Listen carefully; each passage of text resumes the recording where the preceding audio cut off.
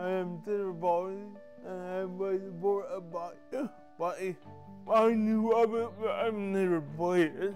So we went to a demo and got introduced to some local coaches and kind of got invited to come out to the club every week.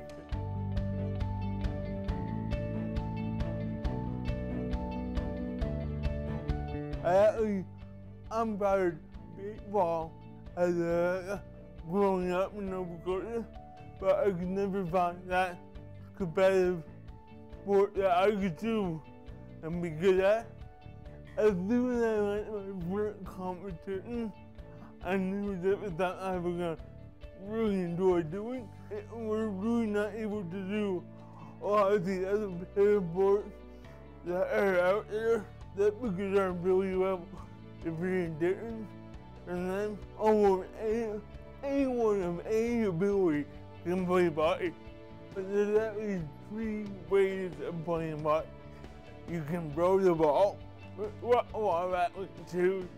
A lot of athletes who can't throw a ball will use what's called a ramp, so they can aim the ramp and let go of the ball. Or you not play your feet.